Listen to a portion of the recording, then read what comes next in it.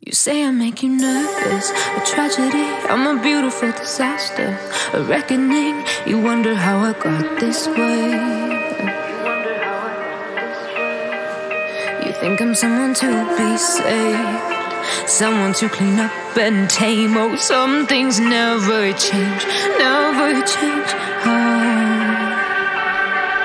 you think I...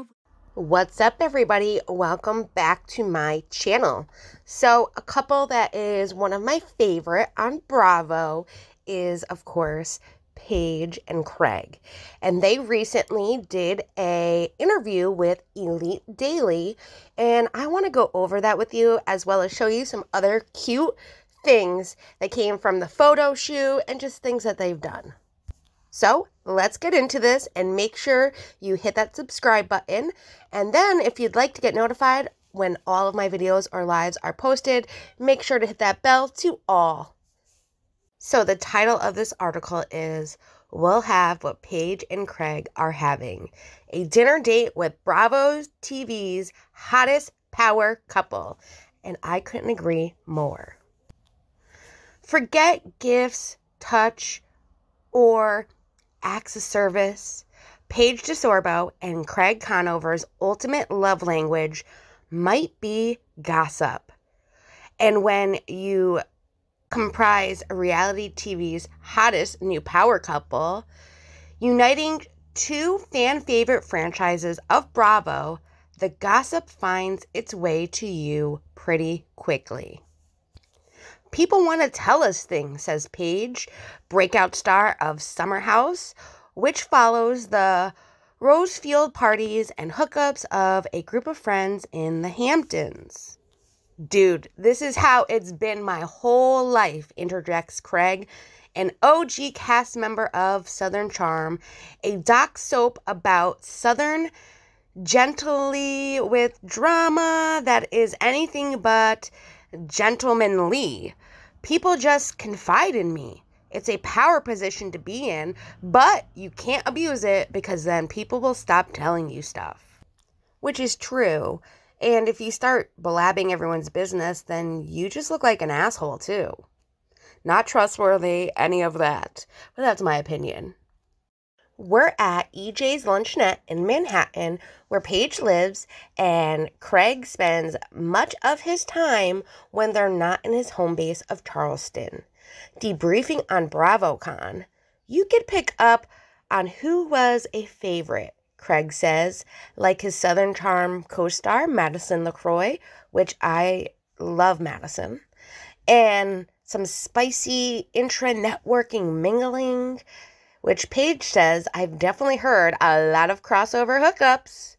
You'd think that Travis Kelce and Taylor Swift just walked into the dine based on the number of turned heads and brunching Upper East Siders whose tables go silent as they start furiously texting their friends.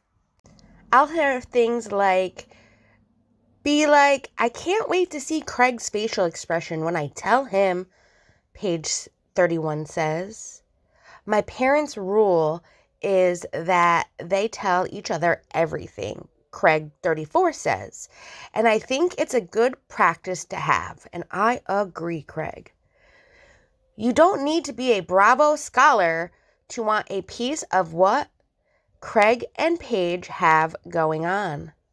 Their undeniable couple hashtag goals to Gen Z girls who otherwise think such hashtags are cringe. For starters, the pair's prom court good looks are even more apparent in person, where you can see just how wide Craig's dimples stretch and the utterly blinding nature of Paige's smile. Gazing at the couple, one dinner admirer asks, "Are you real?"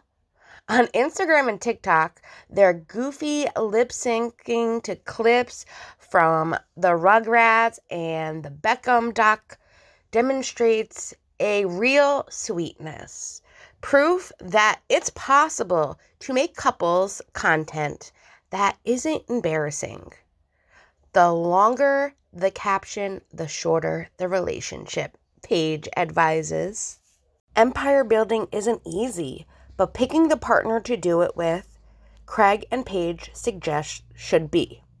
At the end of the day, who's the person you want to hang out and talk a little shit with? I love how personable he is, Paige says. He truly can talk to anyone. He just walks in a room, captivates it, and he's generally is so nice. Sometimes it's too much. He's too nice. Craig takes, she's really like me, for me, and I'm pretty wild and quirky. I struggle with tics and OCD and my routines and don't feel like I have to hide anything from her. It makes my soul so calm. There's not a better feeling than having someone you could be yourself with, and that is so true. So what you like about me is about you, Paige asks. That's so Craig. That's a Craig answer.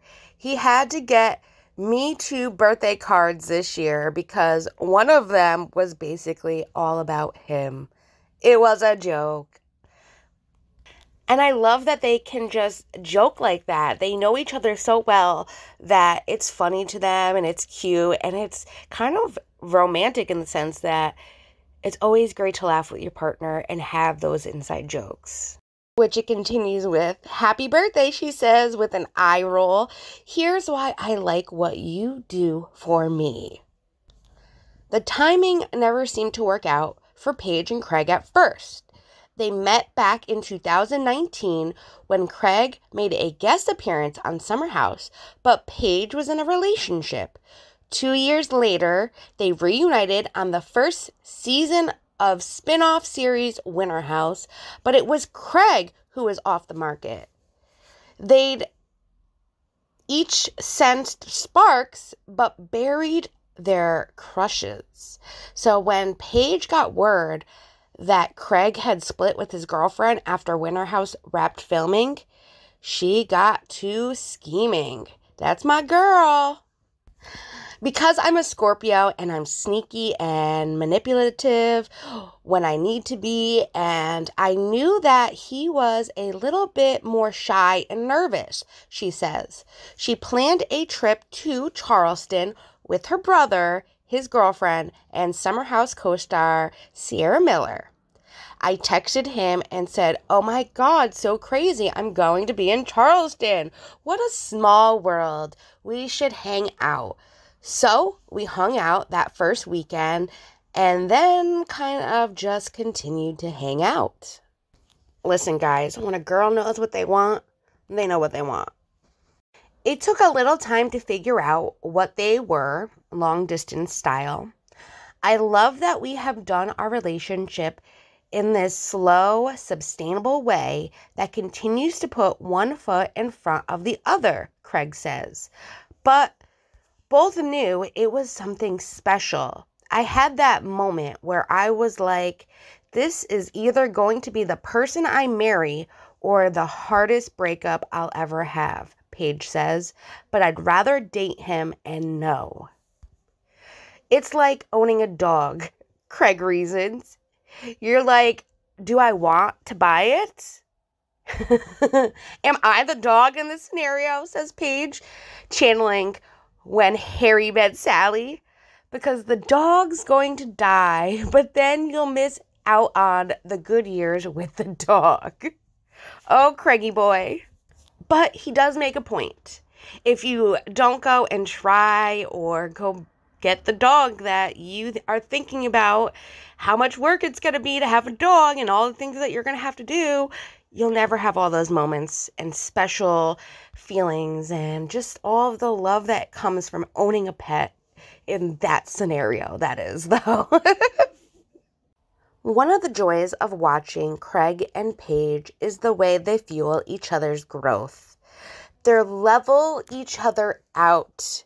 She brings out a softness in him, sanding down his early season combativeness, and he brings out an endearing sincerity amid her free-flowing sarcasm. They also level each other up. Craig and I have a lot of conversations about our brands, says Paige, who previously juggled fashion writing with work as an executive assistant. I did not realize that. She started thinking about her platform the moment she signed onto Summer House. I wanted people to go to my Instagram and say, oh, I know what she does. She does fashion, hosting, she's gossipy, she can put together an outfit for less. Paige went into the show, she says, hoping to channel some simple life era Paris Hilton. But while she claims to inspire to a life of glamorous luxury, bed is my favorite place, says the woman fans have nicknamed a bed sore sister. Her hustle and unflappability gives her next-gen Bethany Frankel vibes. Now, that part I don't agree with. I don't think she's anything like Bethany Frankel, though I can see where the sarcasm can compare. But Paige is just someone that is very unique in her own ways, and I love her for everything that she has to offer. I do know some people don't like her sarcasticness or the way she gossips, but she truly means well with everything that she does. Even when she is, say, gossiping, she's not doing it to hurt somebody.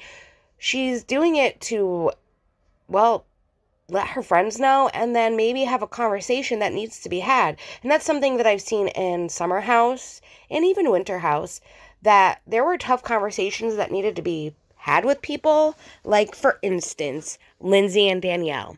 And if Paige never went to Lindsay and said, this is what Danielle was saying, or like, I didn't know because this is what Danielle felt, they would have never had that conversation. And look at them now. They're better friends than they were before, and I know the breakup had a lot to do with them getting back together as friends, but it's things like that that I love about Paige.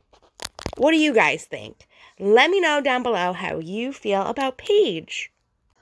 Bravo really is its own cult, says Paige, who recently made Variety's list of the 40 most powerful women on reality TV. You do get those followers, you do get people stopping you on the street, and I just think it's stupid, for a lack of a better word, to not try and build a business and career that's long-lasting after you've been on TV, which I completely agree. In the earlier season of Southern Charm, Craig's brand was that of a flop. His drama-filled, endearing journey to take the bar exam after graduating from law school made him a punching bag among his castmates. This has only made his internal wins sweeter to viewers, and I agree. I have been watching Southern Charm since the beginning, and it is just great to see how far Craig has come along, and they sure did use him as a punching bag after that whole bar exam and graduating from law school thing. Now, since launching in 2019, Sewing Down South has sold in places like HSN and Wayfair. I do know he's also at Kroger's right now, which we don't have a Kroger's up here, but my parents do have one down there, so I told them they better go get a pillow from Craig. And with his relationship with Paige, brings him closer to settling down. You get the sense of the current season of Southern Charm that some castmates are a little shocked by the Craigazants. You're always going to trigger people the more you work on yourself, Craig says.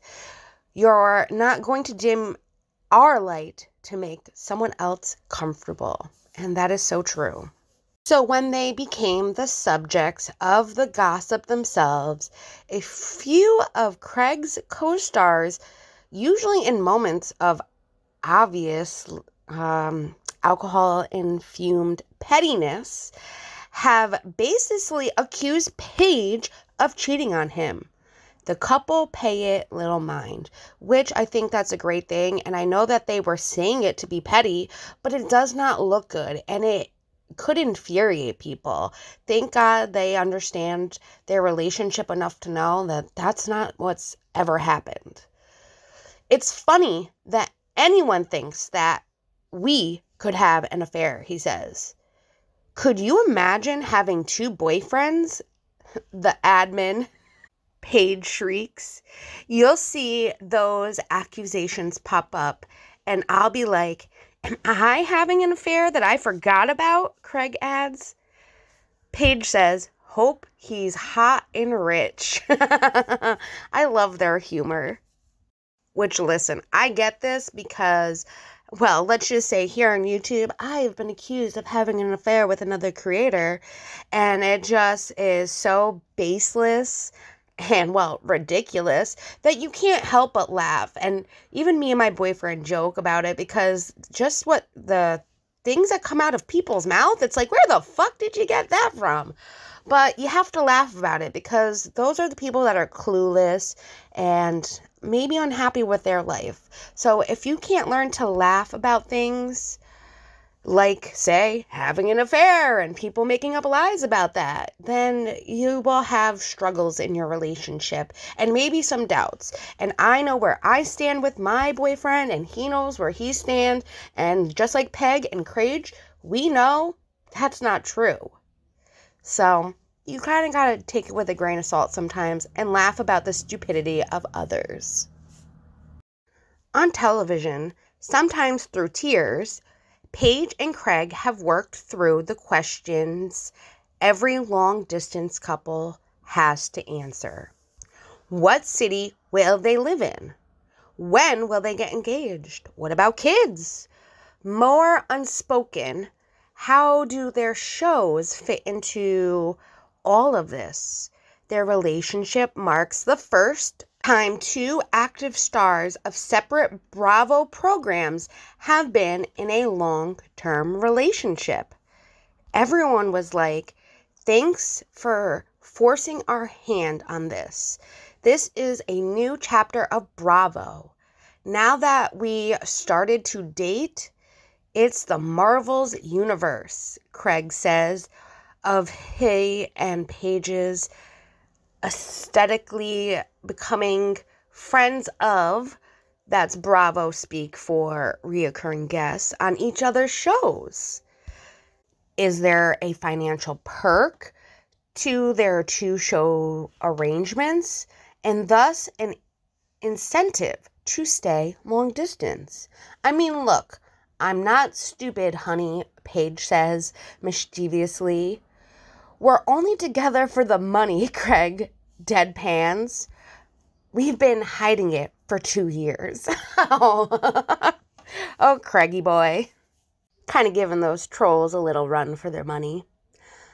This one says, in a conversation, at least, the 2 aren't sweating those big questions, especially when fans are so appreciative of how they set their own timelines. I love when I get a DM from a girl who's 34, not married, doesn't have children, has been dating the same guy for a couple of years, or maybe is even a single. Paige says, it's like, thank you so much because I feel so much pressure from society, my family, and my friends that are married and having kids. But you don't have to do that just because you turned 30. I completely agree, Paige. And even here on this YouTube platform, people are so concerned with my relationship, how long I've been dating my boyfriend, which will be 8 years in April, and the fact that we're, 36 and we're trying to have babies now. It's like, whose timeline am I on? My own, not yours. Why are people so concerned about other people's lives? I mean, this is the society we're in now where when you put your personal life out there on social media, people are going to scrutinize everything. But you have to stay true to yourself and remember you're doing your own, not for someone else. Now, the couple did consider tying the knot earlier this year while in Las Vegas for BravoCon. I said, let's go. Do it in a chapel, Paige says. Craig chickened out, though. I'm not going to get married in Vegas, he answers bashfully. I want something more real than that. What's more real than me, you, and Elvis, honey? I agree, Paige. No, but I get it, too. And let's say Andy Cohen was kind of pushing it out on them, too. Just a little bit. Anyways, though, Paige doesn't see herself having kids until I'm 36 or 37, she says. I'll do what I want to do when I want to do it. If that means I'm having a baby, then great. I'm going to be so much more well-dressed. Because by Craig's calculations, she'll be on her way to running the world by then. She's a driven person, he says, of his other favorite Paige qualities. If and when they start a family, she's going to work until she's financially free in her own right and build a company. I can't wait to be a stay-at-home dad, and I can totally see Craig doing that. That will never happen, Paige playfully scolds. If you have time to be a stay-at-home dad, you have time to get a second job. Will they graduate to their own spinoff one day? They're not so sure. Even the bigger Bravo celebrities can struggle with the jump from an ensemble cast to their own project, like Jax and Brittany take Kentucky, anyone? And there are other TV formats that appeal to them. Which, don't get me wrong, I did like the Jax and Brittany take Kentucky, but it wasn't the best. If Kelly Ripa and Mark Consuelos want to retire, we're here for it. We'll take it over, Paige says. Ripa has long been a career inspiration. I've always wanted to skin her and wear her like last year's Versace. Now, Craig sees the vision too. If Bravo wants to do a morning show, I would love to do it with Paige. After all, what job could be better than gossiping with your best friend? And that is the end of this article. Now, let me know what you think about this article. Let me know what you think about Craig and Paige. Are they one of your favorite Bravo couples? I love that they are the first, crossover couple as well. I think they set a good platform for other Bravo crossover couples in the future. And I'm totally here for it. What do you guys think, though? Let me know down below. I love getting to comment with you guys and interacting and discussing things. Now, they also did with Elite Daily what they call test how well they know each other. So let's take a look at that video. Hi, Elite Daily. I'm Craig Conover. And I'm Paige DeSorbo, and welcome to our photo shoot day. What was my first impression of you? He was the hottest man alive. No, I think you were probably he's kind of cute and adorable and stupid. Yeah, I thought that you were very loud and took over the room, and then I ran away. What was Craig's first impression of me? It was probably just I've never seen someone that classy and elegant and gorgeous and funny and down to earth. I actually didn't think any of those things. I just knew that you were my person, and I didn't know why at the time. I was like, I'm gonna marry that girl. What's one thing I couldn't live without? Soup. Pretty good question. Soup or cheese? What could I not live without? Outfits. Okay. Well, yeah, like any human, they need to be clothed. What's my astrology placement, and do you think it fits? You are a scary Scorpio. Yeah. You have black cat energy. What's mine? You're an Aquarius. I'm gonna be honest, I don't know many things about Aquarius, but I know that you're very... You're the best one. No. The things that I read about being an Aquarius tell me that. Sounds like a very Aquarius thing to say, but I do think we're a good astrological fit. Am I named after someone, and who? Aldi. Your middle name, Aldi. Your mother's maiden name. But my first name. Paige? Yeah. I don't know. I'm named after Nicolette Sheridan, who was a soap opera star. My mom was laying in the hospital bed giving birth to me, and the woman's name on TV was Paige, and that's who I'm named after. And you're named after your dad. His middle name's Craig. What's his first name? William. Oh my God, I never knew that his first name was William. You thought I was a junior? How can you tell when I'm mad? I know this. You take your own trash out. And it drives me nuts. If you see me carrying my own suitcase, I'm livid about something because I don't need a man to do anything for me. So I will lift a 200-pound suitcase just to make a point. How do you know if I'm mad? If you're mad, you say you're mad. Like you don't have like signs. Yeah, I communicate. What's my comfort movie?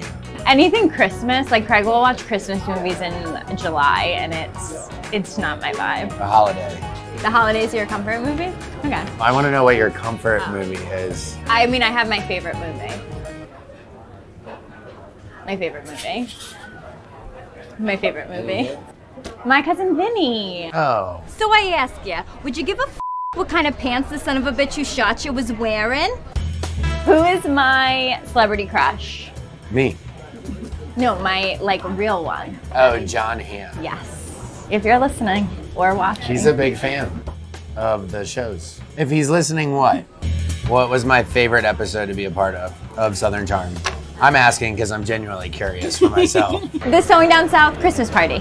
Oh, yeah, when you're there. Anyone that you're around. How did we do, you think? You got one more for me? I think we did. Yeah, this is my last one. What is my love language? What's it called when you mix them all together? Psychotic. I'm a black cat. I like attention and then I like you to leave me alone. But you look pretty. What's mine? Quality time and physical touch. What's hardest for you to give? Words of affirmation. And that's the couples quiz from Elite Daily. Well, guys, that's it for Elite Daily's interview with Paige DeSorbo and Craig Conover.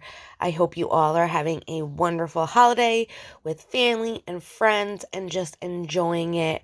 And I cannot wait for the new year. Lots will be happening here on my channel. So make sure you subscribe to my channel and hit that notification bell.